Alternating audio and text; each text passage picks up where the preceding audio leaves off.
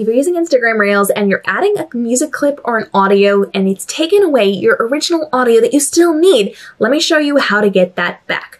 Once you are inside of your Reels, you're going to either record what you want to record or you're going to upload your clip.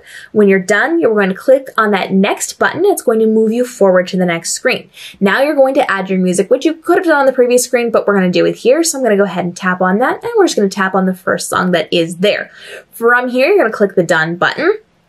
If it removed your audio, or if you need to change the volume of either the music or your original audio, all you're going to do is click on that music tab again. From here, you now have a search music button at the top, and just under that in the toolbar, you're going to see one called control. When you tap on control, you can now raise or lower your camera audio, and you also have the ability to raise and lower your audio from the music that you just added. When you're entirely done with this, you're going to click that done button, and then you are going to swipe down on that control panel.